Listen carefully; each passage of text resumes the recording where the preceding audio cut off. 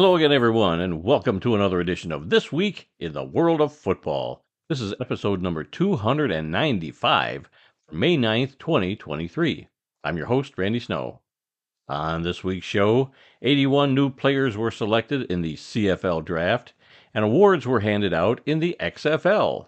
Speaking of the XFL, in this week's history lesson, we tell the story of the 2001 XFL Championship Game.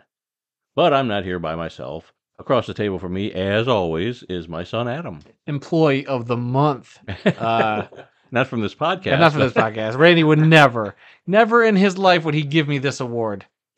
I could barely get kid of the week. So, But you got it at the factory where you work.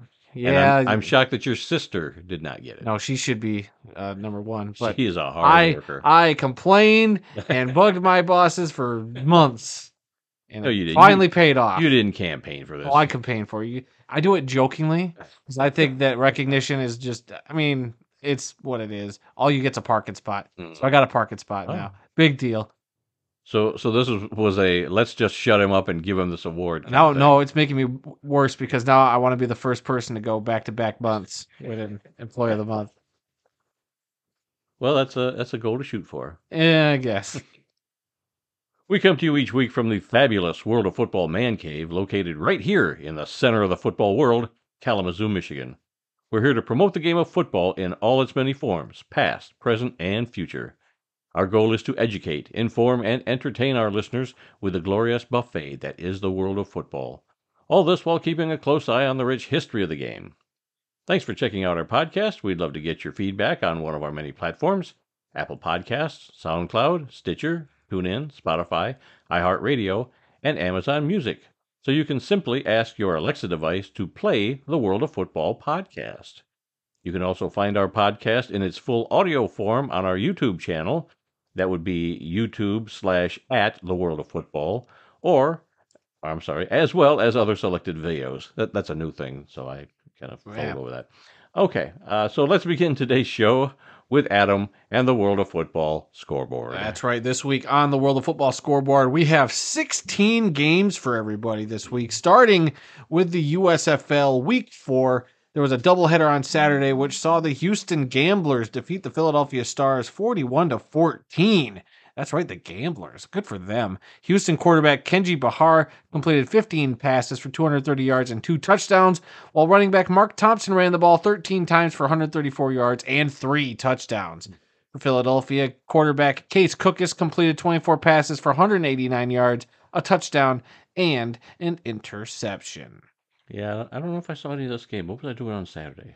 I don't recall. You were watching the Derby, but that's a fitting transition because the Derby, the Kentucky Derby, led into the second of the doubleheader for the USFL, into that Memphis Showboats Michigan Panthers game, which supposedly, I saw an article, it's not in our rundown, but supposedly that bump from the Kentucky Derby gave the USFL its biggest bump in ratings since week because 1. People were watching the Derby and then they just stayed to watch the USFL? So apparently there was enough hangover. I know you were joking because you caught the end of the Derby and you're like, oh, look at that. They actually got a little lead into the USFL. They got a countdown clock. Yeah, they did. That's right. Maybe enough people, either left their TVs on too long or they were actually curious to check it out. But if they did, they got to see the Memphis Showboats get their first win as a new franchise in the new USFL over our beloved Michigan Panthers, who have now dropped 2 straight. Yep. Memphis quarterback Cole Kelly completed 15 passes for 151 yards and no touchdowns.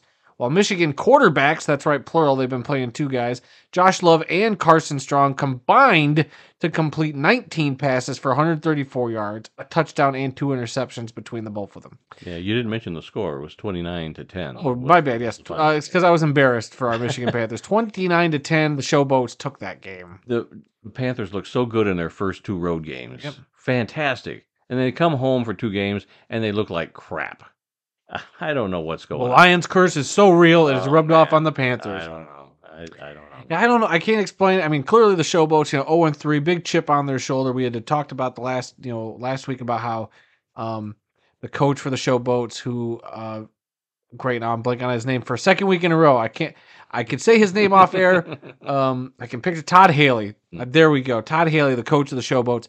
had a couple of incidences after the last couple of games with the opposing coaches because he either had the score run up on him or the other team did something he didn't like he didn't think was very sportsmanlike. But so they've been playing with a chip on their shoulder. They came in, they kicked the Panthers' butts. I don't know what the Panthers have been doing. They got a great defense, but for whatever reason, that offense just can't do anything now. I mean, Josh Love, after winning Player of the Week 1, hasn't really amounted to much since. So, and what's happened to running back Corbin?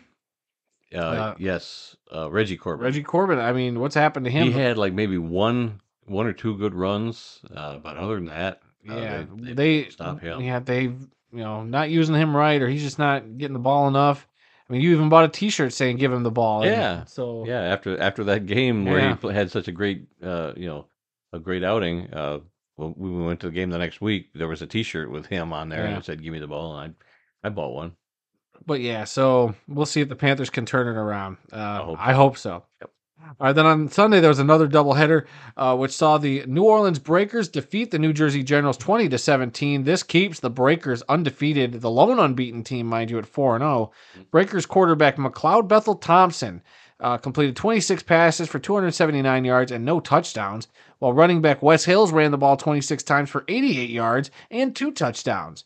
For the Generals, quarterback DeAndre Johnson completed 7 passes for 113 yards and a touchdown. He also ran the ball 5 times for 38 yards. The Breakers, your team that you predicted would go and win the USFL Championship this year, has been living up to that. So far, yeah. So far. McLeod Bethel Thompson, the Grey Cup winning quarterback, coming down. It's so weird saying his name in these scores here. So, I mean, I'm happy for him. I think it's cool that he's come down and done this, but it's just so weird. I mean, he is clearly the best quarterback in the league. Yeah. Like I said, so far, I mean, they are living up to the Randy Snow prediction. Well, what I thought they would be, with an experienced quarterback. They are who you thought they were. Yeah, somebody pointed out in one of our comments that Wes Hills also played up in the CFL too. Oh. So they're both CFL. Well, thank you, commenters. Former CFL players. Interesting. But I mean, they're just. It's hard to root against them. Now, I watched the end of this game, and when I caught the tail end, it was 17-17, so close game. And then the Breakers kicked a field goal to go up 20-17, and they actually had to hold off the Generals from scoring because they had 2 drives. They stopped them on one drive, and then they got the ball back, and then they couldn't do anything, so they had to punt, and they stopped them again. So good defense at the end of the game. Yeah, and the Generals, I mean, despite them being 2-2 now, I think the Generals have been, they've looked good. They've looked good. Yes, so they have. I mean, it's still early in the year. Anything can happen. I think a lot of these teams have shown flashes of being pretty good. It's just, a game comes down to a series or a couple of plays that it's got to go your way, or you end up losing the game, and it's a big difference between a win and a loss. Mm-hmm. All right, and finally, the defending champion Birmingham Stallions defeated the Pittsburgh Maulers 24-20. Stallions quarterback Alex Magoo completed 17 passes for 157 yards and a touchdown. He also ran the ball 10 times for 48 yards and another touchdown on top of that. Yep. For the Maulers, quarterback Troy Williams completed 21 passes for 217 yards and no touchdowns. He also ran the ball 7 times for 63 yards and a touchdown. There's a pattern going on here with these quarterbacks. Yeah, I mean, there's a lot of great running quarterbacks in this league. Mm-hmm. They're very dynamic, and so they put up not great looking passing numbers, but they affect the game just by their running game. I know Magoo, I saw his touchdown where he got to the pylon and he had to reach out and smack the pylon with the football to get in there. Yep. So that was a pretty good highlight. I think the USFL has been, we talked about it. It took the XFL a little bit to seem like it was a little more of a balanced, even though a lot of the team records were kind of, one-sided in certain spots, but I feel like it eventually that competition and the level of play all kind of became very well balanced, despite the Vipers being 1-8 at a point or whatever. But you could tell there was fight and that they had a shot at certain things, and the ball just wouldn't go their way. And I feel the same thing is happening in this, where I think the Maulers are a better team than their 1-3 record indicate. So, this is a league, we're 4 weeks in. Hey, give it a couple more weeks, and who knows where these standings could be. Yeah. Before we move on, I wanted to mention something. I posted this on our Twitter feed, I believe, either Twitter or Facebook. But there was a guy that went to 4 USFL games in 2 days. So I'm thinking he was at Detroit for 2 games and he was in Canton for 2 games. I can't remember the guy's name, but just some random fan, and he's like, "Yeah, did 4 games in 2 days, and we're talking about, oh yeah, we did a double header. Well, this guy did a double header, A double. and so it's he's making us look bad, but Well. good for him. Hey, It's a lot of football in that's 2 a days. lot of football. I mean, we were exhausted after just one, and yes. his probably had to involve flying because I would imagine you're going from Detroit to wherever they played this Canton. last weekend in Canton. Yeah, that's only a that's couple not that hours far. drive We could away. have done that. Why didn't Yeah. we? Man, we suck. We suck real bad. Yeah, we could have done We're that. just lazy, We but could have done that. I don't know where he's from. I don't know if he's from Canton or from Detroit. Yeah, But maybe he's or maybe exactly in the middle. It makes it so much easier for him. I don't know. Toledo, who knows? Yeah, who knows? All right. Anyway, we're going to move on to the Indoor Football League. It was week 8 there. We had a game on Friday which saw the Massachusetts Pirates squeak by the Green Bay Blizzard 50-49. And on Saturday, we had a quadruple header, which started with Quad City, the Steamwheelers defeating the Iowa Barnstormers 60-34, keeping the Iowa Barnstormers at 0-6. Winless on the season. We're gonna. Are we doing standings later? Not this week. Okay. Yeah, we might get into standings here pretty soon. Standings It'll here get a little soon. closer towards the end of the regular season. All right. Then the Sioux Falls Storm defeated the Tulsa Oilers 52-35. The Bay Area Panthers came out on top over the Vegas Nighthawks 62-44. The Northern Arizona Wranglers, the defending champs, defeated the Tucson Sugar Skulls 31-21 in that Arizona in-state rivalry. Mm-hmm. Then on Sunday, the Frisco Fighters at 6-0 defeated the Duke City Gladiators in embarrassing fashion 67-15. Wow, yeah, I don't even think the Gladiators had a point going in halftime. If I think you're right on that. I think I did see that they hadn't scored in the first half. And then on bye this week, because apparently these two teams couldn't have played a game, the San Diego Strike Force and the Arizona Rattlers. And with that, we're going to go throw it over to Randy, who's going to cover week 10 of Champions Indoor Football. Yes, CIF action. 4 games on Saturday. You had the Salina Liberty defeating the Southwest Kansas Storm 52-31. It was the Omaha Beef improving to 8-0 as they defeated the Sioux City Bandits barely 48-45. Billings Outlaws over the Topeka Tropics 37-15, and that sends Topeka with an 0-8 record now on the season. And finally, the Gillette Mustangs over the Rapid City Marshals by the score of 77-28. Wow. Yeah. Let's see. Going on to finally National Arena League scores. It was week 5 in the NAL. The West Texas Warbirds defeated the Albany Empire 41-38, and that was the Warbirds' first win of the season. Hey. And I don't know if it was really their first win or just the Albany Empire sinking lower into. Oh, come on! Let's not tarnish a win for the Warbirds. No, but I'm saying. But the Empire. I mean, the Empire are falling apart at the seams. I'd say from the inside out. Well, whatever. The bad things are happening there, and it's sad to see. But anyway, that was the only game on Saturday in the NAL, and on Sunday they had one game. The San Antonio Gunslingers improved to 4-0, the only undefeated team in the NAL, by defeating the Fayetteville Mustangs 40-27. And on bye in the NAL this week were the Orlando Predators, Jacksonville Sharks, and Carolina Cobras. Crowbars? Carolina Cobras. That'd be a heck of a team name, though. Yeah. Are you going to go to the Crowbars game tonight? Oh, you know it, man. And that's it for this week's World of Football scoreboard. And, before we kind of wrap up, not that this is going to be part of the scoreboard, for a while behind the scenes, I've been pulling for us to talk about the LFA, the Football Americano League down there in Mexico. All right. You got some information? Well, I'm not saying information. I just want to say for a minute, though, we watched a little bit of a game on YouTube. With the full Mexican broadcast. You didn't realize that they were on YouTube. I didn't really, I guess I hadn't realized they were on YouTube, I wanted to throw that out there. I know they're getting close to their season being done. Okay, well, maybe I've been wanting to run. I think we're going to cover them for their championship weekend at least, and start adding them next year to the rundown. This is something I've been wanting to do for a while because I follow them on Instagram, and it's just cool. This other league down in Mexico that's been around for a few years. I think. We are the world of football. Gosh darn it, they should be included. I'm sure there's other leagues across the world that we haven't added to our rundown that maybe we need to start incorporating at some point. That's true. Yep, we can do that.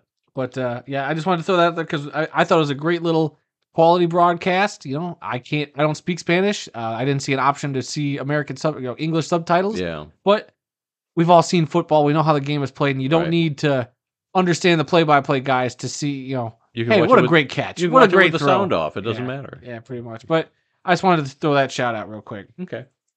All right, well, let's move on to some NFL news this week.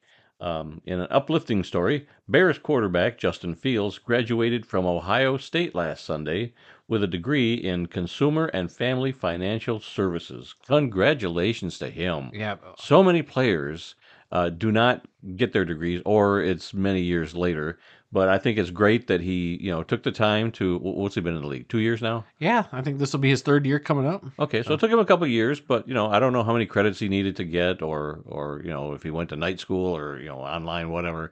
That I don't know, but I just think that's awesome that he did that. I'm sure his family appreciates that. I don't know if his mom is still around, but parents always appreciate that Yeah. sort of thing. And then you Well- just found this well, story. hold on. I didn't get to talk about Justin Okay. Fields. Look, All despite him being a Chicago Bear player and us being Lions fans, Yep. as much as we are supposed to hate his guts for Not a- being on the Bears, Not a fan on the field, but but off in the classroom, big fan. good. It is cool to see. It's good for him. Like, this is the kind of thing that transcends football. Whether or Right. not he actually uses this degree for that purpose, or if it's just the fact that it's, he made a promise to go back and get that degree, even if he made it in the NFL and is a millionaire, which he is now. Like, good for him for finding the time to do it, for putting in the work. I know there's a lot of former players that go back, after they've retired, a couple years after they retired. I think Calvin went back and got his degree after he retired from Detroit. So it doesn't matter how long you're in the league. You've been in the league 2 years, or if you graduate, 10 years into your career in the NFL, it's an accomplishment still that should be recognized and applauded. Well, I think once you get into the NFL, your time is totally consumed with right. learning, your And especially job being the and- rookie franchise quarterback Yes. for the Chicago, that's got to be a lot on your Yes. plate already. Right. And on top of it, you went back to school, you went back to Ohio State and got that degree. Whether or not that was online or not, who knows? But regardless, Probably, but that's he ended okay. up with a diploma. He was there at the stadium. I think he posted Yeah. a picture of being Yeah, there. there's So a picture of him in a cap and gown with his diploma, and looked like Yep. they had a big graduation ceremony that day with the the rest of the class of 2023. So good for you, Justin. Congratulations, that is awesome. Yes, and then the flip side is a story you just found Yeah. just before we started recording. Saints Hall of Fame linebacker Ricky Jackson received a college degree from Pittsburgh at the age of 65. And again, you are never too old no, to of go course back not. and accomplish that. And I think both of his parents had passed, so he did say that his mom and dad would both be proud Yep. that he went and did this. Yep. So again, it doesn't matter. He accomplished it. It took him, into his 60s to do it. But hey, everybody's different. Yeah, So yeah, but congratulations to him. He looks good in a cap and gown. yeah, I mean that's the two ends of the spectrum. You've got young Justin Fields getting his, 2 years after he joins the NFL. Hall of Famer going back at the age of 65 and finishing his degree. So they should both be applauded. That's the two ends of the spectrum right Yeah.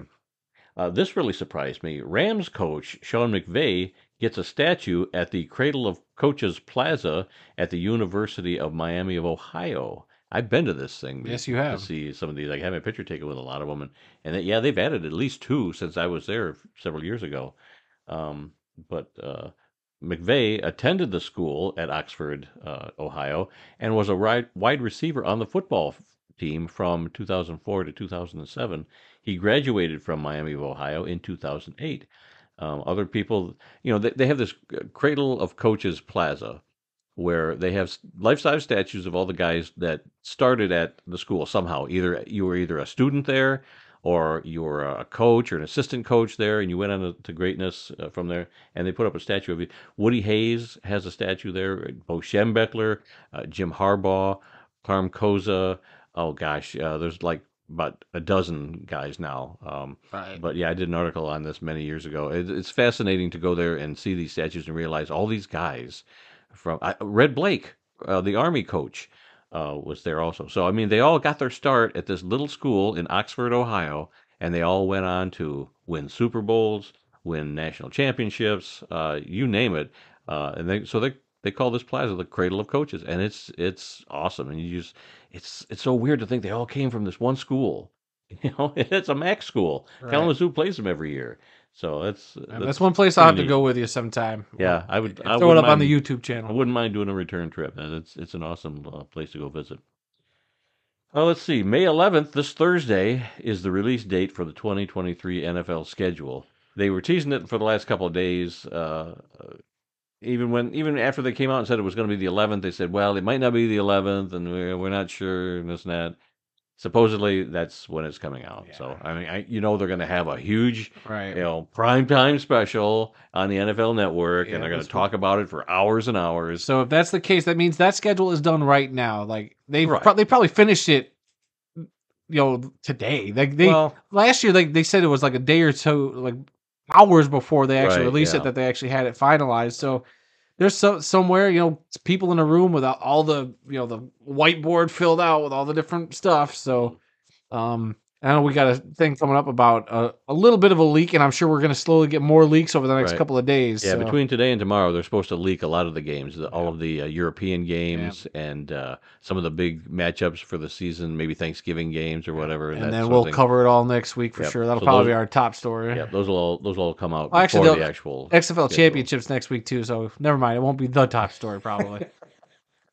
Oh, what do we cover? The schedule or the XFL Championship Game? Why not both? Yeah, we'll probably end up doing both. And going along with this, the NFL is reportedly planning to have their first Monday triple header in league history on Christmas Day this year. And this is coming from NBC Sports. So I assume that's going to be a 1 o'clock game, a 4 o'clock game, and a 8 o'clock game Probably that's what we were kind of thinking. on ESPN. It's the first ever Monday triple header. Like, man, I can't believe Christmas is on a Monday this year. So we're gonna have all that football on Christmas Eve. Well, doesn't the NBA do a lot of stuff on Christmas Day? They do also? too. That's what. So you're gonna have your fill of sports on that Christmas Day now.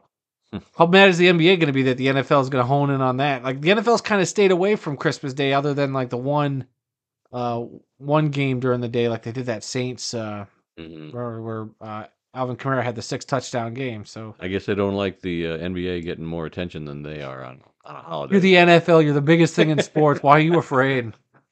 All right, that's it for NFL news. We do have some CFL Draft news. The Ottawa Red Blacks had the very first pick of the draft, and first overall they selected offensive lineman Dante Bull from Fresno State.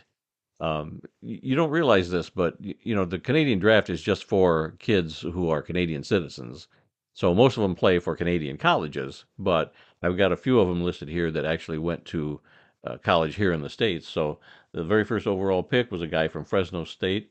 With the fifth pick in the draft, the Montreal Alouettes selected linebacker Jonathan Sutherland, who played at Penn State this past year. And a few years ago, we had a guy from Western Michigan get picked by the Calgary Stampeders. Sutherland, no relation to our brother-in-law. Well, your brother-in-law, my son-in-law. Yeah. Let's see. In the sixth round, the Saskatchewan Roughriders selected offensive lineman. I don't know if I'm going to pronounce this right. Sidy Sow, Sidyssow. Would be so. I mean, Sidy Sow. I don't know, but he went to Eastern Michigan University, right down the road here from us. So congratulations to him. And in the seventh round, the Montreal Alouettes selected running back Chase Brown from Illinois, and he was also selected by the Cincinnati Bengals this year. So, wow. So within a few days, he got selected in 2 different drafts. Hey, good for him. When's the last time that's happened? I don't know. I mean, if you're the Alouettes, don't you know he's going to probably go to the NFL unless he did say, I'd rather go back and play up in Canada. Well, a lot of times they want to get these guys conditional rights so that if something happens in a couple years down the road and he maybe gets cut by the NFL, an NFL team or whatever, if he's available, they have his rights, so they have first dibs on trying to sign him. That's a fair argument. Okay, that's what it is. They just they know they want these Canadian kids, that they're good and they want them on their team. If it works out, great. If not, hey, they at least have their rights. And let's see. Oh, and the last note I have here: there were no quarterbacks selected. Interesting. Every year I look at this because they always get their quarterbacks from the U.S. And I would think that Canadian quarterbacks would would have a leg up. They've been playing the game in high school and Right. college, but they'll bring in a quarterback from the U.S. that's never played CFL football before, and that's who they get. But it doesn't make any It sense. is a weird strategy. Who are the two guys last year that were both Canadian citizens that were leading their teams? There were two of them, and I can't remember Uh, either guy's name right now. But that's unusual that two teams had, Canadian-born quarterbacks leading their teams, and they were doing great too. it wasn't Nathan Uh, Rourke, was it? was it? Was he one of I them? don't think so. I I kind of think it was. Uh, But anyway, it yeah. just floors me that quarterbacks are not really. See, this is a great situation where we had the brother-in-law sitting here as the third member of the podcast, but all he does is fact check over in the corner while we record. It'd be great to turn to him and say, "Hey, fact check that, will you?" And then he could chime in every once in a while with a quip.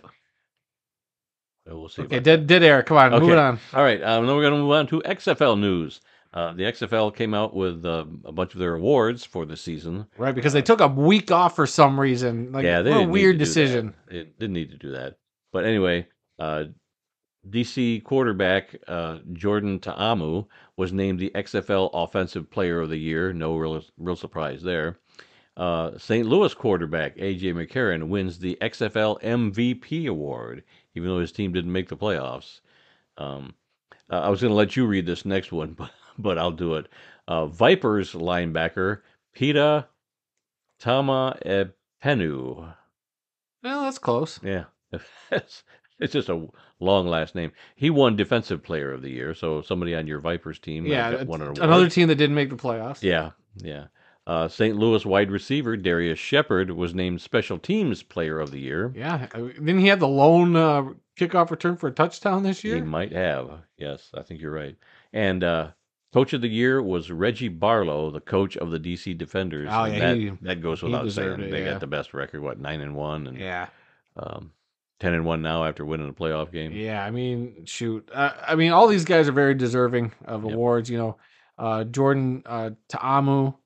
We've been big fans of him since he Yep. burst on the scene there in the 2020 XFL. Yep. AJ McCarron. It was great seeing him kind of have a comeback. Yeah, he had some monster games this year, and others that weren't that good, but boy, he certainly put out the highlights this year for the XFL. And there was something else. The XFL put out a press release about other awards. These were the individual awards, and then there were team awards, and I didn't want to go through those, but Right. they're on our Twitter feed. You can find that a post from the XFL. Yeah. But hey, good for these guys. It's great. Also, especially after the 2020 XFL season got cut short by COVID, and it's been 22 years since the original XFL. I don't even remember them having. I mean, they've had some awards because you bring that up in your history lesson later. But it's just cool to see a lot of these guys get recognition, and that this league seems to be kind of delivering on its promise to its guys. It's very player oriented. So yeah. Well, it seems like for the last week or so, they've had all kinds of posts from the XFL talking about this player and that player have been, invited to training camp with the NFL teams. So, like Ben DiNucci, the quarterback for Seattle, he's going to Denver. Oh yeah. And there was a ton of A those. slew of those posts. So good Yeah. for them, like posting those too. Right? Yeah. I mean, So people want to that's what know. the point and is. That's these guys are at least getting their chance. They put in their time in the XFL. Now they're going to get a look by the NFL, and so hopefully, they might light you on with a team. Yeah. And good for them. Who knows? Maybe we'll have like some guys that were who were in the USFL last year who jumped to the NFL, became Pro Bowlers. I forget how many we had, 5 or 7. But how many of these XFL guys will jump to the NFL, and how many Pro Bowlers are we going to get? Yeah. So we'll see. It should be exciting. Yep. All right, moving on to today's birthdays for May 9th. Tackle Jake Long turns 38 years old today. Played his college football at Michigan. He was the first overall pick in the 2008 NFL Draft by the Miami Dolphins. He played 9 NFL seasons. He was with the Dolphins from 2008 to 2012. He was with the St. Louis Rams from 2013 to 2014, the Atlanta Falcons in 2015, and the Minnesota Vikings in 2016. The other birthday today is guard Brad Budd. turned 65 years old today. He played his college football at USC, was selected in the 11th round of the 1980 NFL Draft by the Kansas City Chiefs. He played his entire 7-year career with the Chiefs from 1980 to 1986. So happy birthday, Brad Budd and Jake Long today. All right, we do have 2 obituaries to talk about today. This is where we take a moment and honor those who've made the world of football a better place. Our first obituary today is that of Gerald Nesbitt, a halfback in the Canadian Football League for 4 seasons. He has passed away at the age of 91. Nesbitt played college football at the University of Arkansas. He played for the Ottawa Rough Riders from 1958 to 1961 and won a Grey Cup title with the team in 1960. Nesbitt was inducted into the Arkansas Sports Hall of Fame in 1991 and into the University of Arkansas Sports Hall of Honor in 1999. All right, and our second and final obituary this week is that of Joe Kapp, a quarterback in the NFL and the Canadian Football League, has passed away at the age of 85. Kapp played college football at the University of California, Berkeley, and was selected in the 18th round of the 1959 NFL Draft by the Washington Redskins. However, he signed with the CFL's Calgary Stampeders and played for them from 1959 to 1961. He was traded then to the British Columbia Lions during the 1961 season and remained with British Columbia through 1966, winning a Grey Cup title in 1964. Kapp then signed with the NFL's Minnesota Vikings, where he played from 1967 to 1969.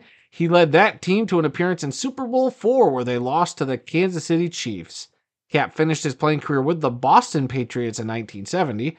Kapp was inducted into the Canadian Football Hall of Fame in 1984. He is also a member of the British Columbia Sports Hall of Fame and British Columbia Football Hall of Fame. And that's the end of that sentence. I thought there was more. Yeah, when I first read that, BC's Sports Hall of Fame, I thought that was a team, but I think that's for everybody in British Columbia. So they might induct tennis players or golfers, whatever. So that's for all sports. And then the BC Football Hall of Fame, that's the team Hall of Fame. So that's the difference between those two, as far as I understand. Yeah, Joe Kapp, if you may recall, you remember seeing the video a few years ago of him and Angelo Mosca getting into a scuffle on stage. At a little ceremony. Yeah, Canadian football. I think it was like before the Grey Cup or something. And they didn't like each other when they were players, and Kapp tried to make amends, and Mosca, took offense to it, and they started taking swings, and I think they knocked each other off the stage. That was all over social media. Oh my gosh, two old guys getting into a fight. Yeah, nobody had probably even heard of these two guys at the time, but especially Angelo Mosca. He played strictly up in Canada, but Joe Kapp, he was down here in the States with the Vikings and Patriots, so people at least would know his name. Okay, I guess we're up to our history lesson. Anything on your phone that's come over since we started talking that we need to talk about? Not really. The only thing I saw that might be worth just quickly mentioning, and not really, we didn't make a full story, was that the Lions did release. Oh yes. That the other player that was a part of the gambling situation a few weeks back, Berryhill, Stanley Berryhill, wide receiver, was waived by the Lions today. He received a 6-game suspension. Yeah, he was still part of the 6-game suspension, so that's still obviously. Yeah, so 3 out of the 4 Lions players are now gone from the team. The only one they kept, I think there was 5. Well, the 5th one was with the Redskins, or not Redskins. Yeah, the Washington football team. You're right. So the only one they kept was their first-round pick from last year, who is also suspended for 6 games. Yep. And that's why I was shocked. Like, Berryhill was one of those guys, I'd never heard of him. But, I did not know the name at all. Yeah, so I was wondering why they kept him and didn't just get rid of him. Well, now he's gone. Yeah, so he sure is. All right, well, so let's get into this week's history lesson. And this week, we're going to go way back to 2001 and talk about the very first XFL Championship Game. The 2001 XFL was owned by NBC and the World Wrestling Federation. It was filled with gimmicks, sexy cheerleaders, and wrestling personalities calling the games. They introduced the Skycam to the football world, as well as the scramble for the ball instead of a coin toss. They also allowed nicknames on the backs of the players' jerseys like Big Daddy and, of course, He Hate Me. But for all the theatrics surrounding the actual game, the football on the field was not too bad. By the time the playoffs rolled around, the play on the field was actually pretty good. That was until the 5-5 San Francisco Demons upset the 8-2 Orlando Rage by the score of 26-25 in the playoffs the week before the title game. The original working title of the championship game was The Big Game at the End, but that eventually was changed to the $1 Million Game. That's because a $1 million prize was going to be awarded to the winning team and split between the 38 active roster players and the 5 practice squad players. Each winning player received about $23,250. The losing team received nothing. The Los Angeles Extreme took on the San Francisco Demons for the league title on Saturday, April 21, 2001 at the Los Angeles Coliseum. LA won the game 38-6. The only score for the Demons came with just 25 seconds remaining in the game. The attendance at the game was 24,153. The LA Extreme was led by quarterback Tommy Maddox, who was a first-round pick out of UCLA by the Denver Broncos in the 1992 NFL Draft. He played 4 seasons in the NFL for the Broncos, Los Angeles Rams, and the New York Giants from 1992 to 1995. He was out of football from 96 to 99. Then he signed with the New Jersey Red Dogs of the Arena Football League in 2000. He threw for over 3,300 yards and 62 touchdowns in his lone AFL season. In the XFL Championship Game, Maddox completed 16 of 28 passes for 210 yards and 2 touchdowns. He was named the XFL Player of the Year. Maddox was then signed by the Pittsburgh Steelers and played for the team from 2001 through 2005. He was named the NFL's Comeback Player of the Year in 2002. He also won Super Bowl 40 as a member of the Steelers in 2005. LA kicker Jose Cortez kicked 4 field goals in the game of 22, 34, 37, and 50 yards. Cortez went on to play in the NFL for the San Francisco 49ers, Washington Redskins, Dallas Cowboys, and Philadelphia Eagles from 2001 to 2005. For the San Francisco Demons, quarterback Mike Pawlowski completed 8 of 20 passes for 74 yards and 2 interceptions. He had previously played for the CFL's Shreveport Pirates in 1995 and in the Arena Football League from 1995 to 2000 with the Miami Hooters and the Albany Firebirds. He led the Firebirds to a win over the Orlando Predators in Arena Bowl 13 in 1999. The championship game was a very one-sided affair and turned out to be the only title game ever played in the XFL until 2023. I am pretty excited about the 2023 XFL Championship Game, but man, I remember how hyped we were for the $1 Million Game. Way back when. The team I was rooting for, the Chicago Enforcers, were in the playoffs. They lost that playoff game. And to LA. To LA, who would win the whole thing. But still, I just remember watching that game. I even found, I think a YouTube channel's got all the game from that, the entire game. The entire game, 2 hours worth there. So I was kind of watching that for the history lesson video, and there's some gems in there, that's for sure. I watched a highlight package to remind myself of what happened, and boy, there were a lot of interceptions and fumbles, and boy, just San Francisco just could not get it together that day. And like I said in the history lesson, they've only scored with 25 seconds left, and I think they went for a 3-point conversion after that and didn't make it. So, yeah.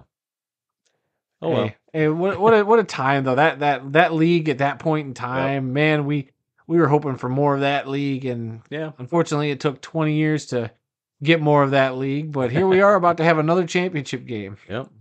Yeah. I wonder how much these guys are going to make for being in the championship game. And I haven't seen anything. I'm sure if you come across it, we could talk about it. Yeah, we'll mention it next week if we find that, because the players back then got 23. So I'm sure the losing team will still get paid. Well, yes, this time around, yeah, hopefully. All right, upcoming events calendar this Thursday, 2 days from now, May 11th, the 2023 NFL schedule release. Yep. I'm not going to be sitting there watching the whole thing. I mean, 2 or 3 I'll hours. wait for the alert, see what the Lions schedule looks like, figure out when they're playing the Raiders. That's our big game this year, because that's the only team you have never seen in the NFL is the Raiders franchise. Yep. So That's the game. No matter what day it is, if it's a Monday night or Thursday night, we're getting tickets. We're going to build a thing around it, and we might even have to make content out of it for this YouTube channel that we do. I'm sure you will. But Randy's final NFL team, man, like, that's a big deal. Yeah. I was close to that a few years ago. Had tickets and everything. Well, you talk about the guy who saw all 4 games in the weekend for the USFL. Well, I'm pretty sure there's people who've seen all the 32 teams. In the last 10 years, it's taken you how long to see all 32 since 1975. I've been slowly seeing every single team out there, and it's a marathon, not a sprint. Hopefully, that will come to an end this year. The Las Vegas Raiders, Randy's last team. This Saturday, May 13th, XFL Championship Game in San Antonio between the DC Defenders and the Arlington Renegades. Friday, May 22nd, the CFL preseason begins. Thursday, June 8th, the CFL regular season begins. And last on our list here is Thursday, August 3rd, the Pro Football Hall of Fame game in Canton, Ohio. Less than 3 months. Between the Cleveland Browns and the New York Jets. It's all coming so fast. Yeah. That's what she said. But you don't think that Aaron Rodgers or Deshaun Watson are going to play in that game? Watson probably not. Part of me wonders if Rodgers will, just to stick it to the Packers. I'll bet he will. I'll bet he'll come in for the first series. He'll play one series, and that's it. Yep. I'm wondering. I mean, traditionally though, the very first preseason game they usually don't play. Well, but I just have a weird feeling like Aaron Rodgers wants to stick it to the Packers. He's been doing all this other stuff he never did for the Packers the last 5-10 years. So I don't know. I think he'll make an appearance. He'll obviously he'll be there. Yes, but I think he'll. I think it's a coin flip whether he actually does run the first series. I'll bet. We'll see. Maybe a 3 and out, and he's done for today. Yeah, we'll see. All right, nothing else. No, I'm shocked. I mean, we've had so many weeks of just jam-packed shows, going over an hour, and it's kind of nice to be under 45 minutes for a change. Well, let's get out of here then. Now, that's all the time we got for this week. If you learned something during this podcast about the incredible amount of diversity that exists in the world of football, then we have done our job. Visit our website at theworldoffootball.com for news, links, upcoming events, original articles, videos, and more. Our email address is info@theworldoffootball.com. Let me scroll to the part of the page I need to get to. You can like The World of Football on Facebook at TWOF Kalamazoo. You can also follow our Twitter account. That's at TWOF Kalamazoo. New episodes of this podcast are posted on Tuesdays and are available on SoundCloud, Apple Podcasts, Stitcher, TuneIn, Spotify, iHeartRadio, and Amazon Music. Don't forget it. Just ask your Alexa device to play the World of Football podcast, and you'll have us in your ear holes. You can also find our YouTube channel. Just do a search for the World of Football Kalamazoo, or use the handle youtube.com/@theworldoffootball for many great videos. We haven't really done any extra videos this week. It's finally been a quiet, chill week for a change. We needed some time off from everything. So you're just going to get your standard podcast and your weekly fix of the video version of the history lesson this week. Nothing crazy coming. We are I won't say experimenting. We're talking about putting up a series of shorts. Mm-hmm. And when those are going to come out, we will let you know. But we are in active development of other weird football things. So be on the lookout. Give us a like, subscribe, rate, review, all that stuff on the YouTube channel, because every single one matters. We do appreciate the conversation in the comments, too, and keeping it civil. So thank you, guys. Let us know what you think, and please come be a part of the fun football conversations. Yeah, the word "fun" is in capital letters there. It is. Hey, look, there's been a lot of people, like especially the arena football videos, been getting a lot of traction, and it's been fun seeing people commenting their favorite teams they used to have, what they think the league should be doing. Yep. Everybody's got an opinion. People are excited about it. Yes, they just want, everybody wants their team back, and we all know we can't all get our teams back. Unfortunately. But if the first step and only thing that can happen is getting that great league back, that's all that matters. Yes, we'll start with that, and then we'll fight for our team in the then bring the Grand Rapids Rampage back. That's all that matters. Yep. I don't want to hear about the Birmingham Steel Dogs. We want Grand Rapids Rampage. That's right. All right, and remember, folks, some people may love football more than we do, but nobody, and I mean nobody, loves more football than we do. I don't know. Didn't you see that one guy's comment in the YouTube? He doesn't love more football. He's just been to more football. We don't know. It was a guy. Well, it was a guy, Peg. Until next time, when we'll try and do a better job I'm Randy Snow. And if you got that reference, leave that in the comments below. I'm Adam Snow. One of my favorite episodes. It's a great one. Married with Children. I'll at least give you that one. If you can tell me. Wait, did I just spoil the surprise? Yeah, I was Married with Children. It's one of our favorite shows. Yes. And we'll see you all next week.